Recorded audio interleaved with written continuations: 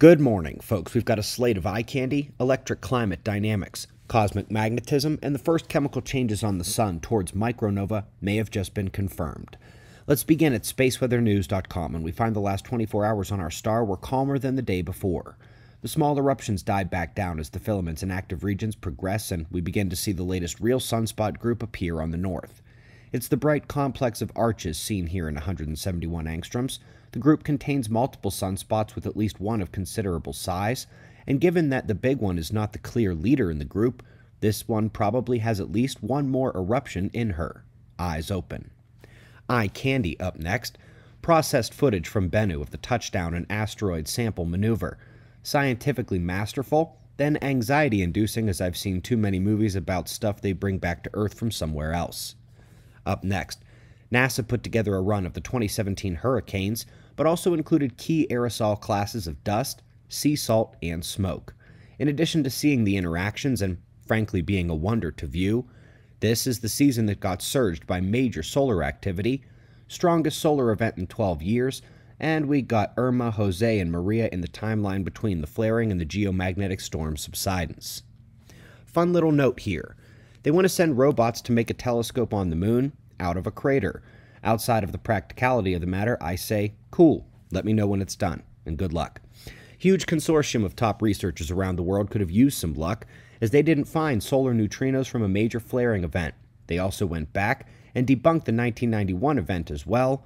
Solar neutrino production and flaring under major question. Up next is something very cool. They spotted arcing jets and wanted to know if powerful, undetected magnetic fields were to blame. First try, boom. They managed to completely recreate the form by actually incorporating the magnetic fields into the model. Many don't do this because it's very complex, basically takes you up a class of supercomputer needed to run it. But alas, a gorgeous simulation that finally matches a cosmic observation, and all they needed were the fields. Up next, we're talking space-to-ground rapid forcing, but it's not the global electric circuit. It's the reverberation and harmonics of the alphanic resonance in the ionosphere due to space weather impact, and those harmonics are seen at ground level. It's important to note that while the ionospheric component of the global electric circuit uses atmospheric connections through pressure cells, this here is more like the geomagnetic storm induction.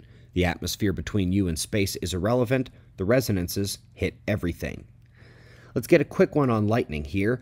Excellent study on electric fields of thunderstorms showed how they try to find equilibrium and non-homogeneous character helps create the major flashes and makes them more powerful.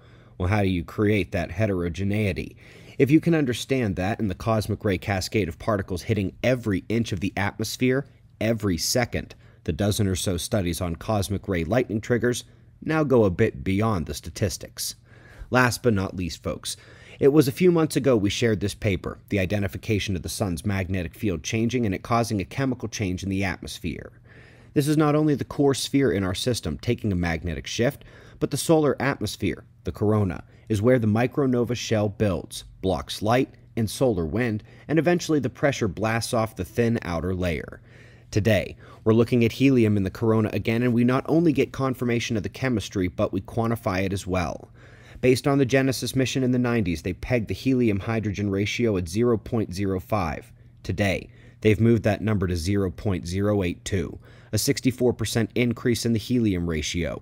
This paper has a number of other elements charted as well if you're curious, but for most observers, it immediately refocuses the mind back to the Earth evidence, the stories from our ancestors, the modern observations of the solar system in both astrophysics and galactic plasma physics.